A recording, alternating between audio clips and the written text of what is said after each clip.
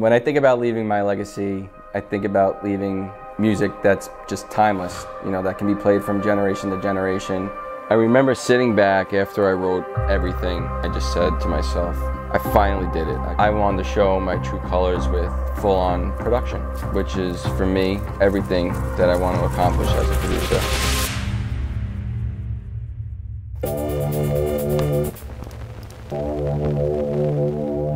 This track is the first track I made for the album. I remember I was playing Time Warp, I think it was 2 or 3 years ago, I forgot. The last one that was in New York before this one. Eric was playing and we're talking, we're just bullshitting. He's like, yo, I want to hear some different stuff from you. And he was putting me up for a challenge. So this track I probably made almost 2 years ago, maybe. I don't know what it was, like in my mind, like how just the one note inspired me. This note inspired me, and this track is like the perfect example of how my sound works. It's like you got a really groovy bass line, like a housey or a disco bass line with the balls of techno. And I think that's like the New Yorker in me, is like I like things that have a little bit more deepness to them or a little bit more heaviness to the sound. So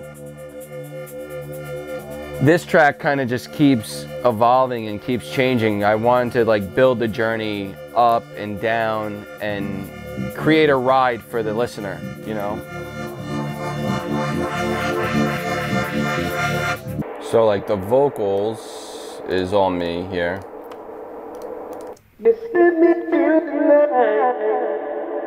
And I just added like some chorus, echo, filters. Like I didn't want the vocal to be too like out there. I kind of wanted it to be hidden.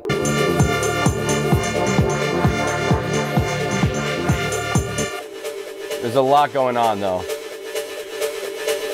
And it was important for me to like really show like the true sounds coming out. Like I didn't want it to sound too cluttered. I wanted everything to have its space.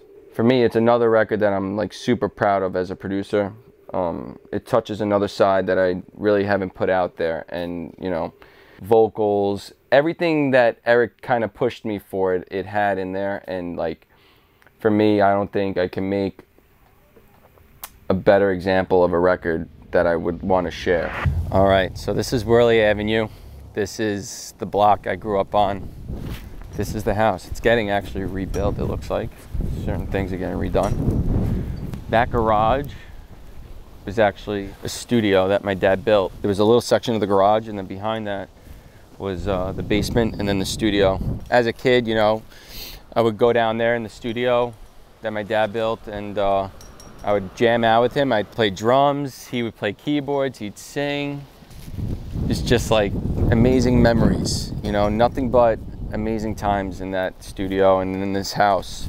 All I can remember back then was he would be blasting like the top 40 house tracks of that time. So like I remember like when CeCe Peniston came out with her album, and I remember him playing We Got a Love Thing. That was like my introduction to like house music. It was like at that time, growing up in the early 90s, house music was the shit. It was everything. You had so many radio hits that were house tracks. You know, being from Staten Island, New York, it was a big thing. New York was on another level when it came to house music at that time. So being so young and getting introduced to that style of music at a young age kind of just stuck with me for the rest of my life, clearly.